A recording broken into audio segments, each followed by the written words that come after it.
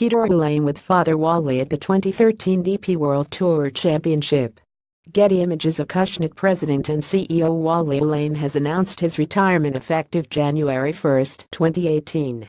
The announcement, which was made public on Monday, ends a 22-year reign for Uihlein as Acushnet's top golf executive. The company is known for manufacturing Titleist golf balls and clubs, but it also includes FootJoy apparel and Scotty Cameron putters. Uihlein started with the company in 1976 and will remain on the board of directors as an advisor to Acushnet chairman Gene Yoon. "We want to thank Wally Uihlein for his 40-plus years with Acushnet and the terrific leadership he has provided during this time," Yoon said in a statement. Acushnet will continue to benefit from his extensive knowledge and experience in areas such as strategic planning, acquisitions, player promotion and golf equipment regulatory matters.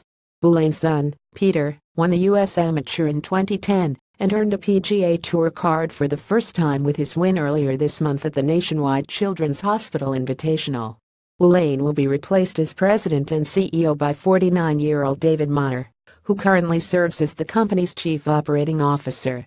Meyer joined the company in 1991, serving as vice president of Titleist U.S. sales and senior vice president of Titleist worldwide sales and global operations before his most recent position as CO.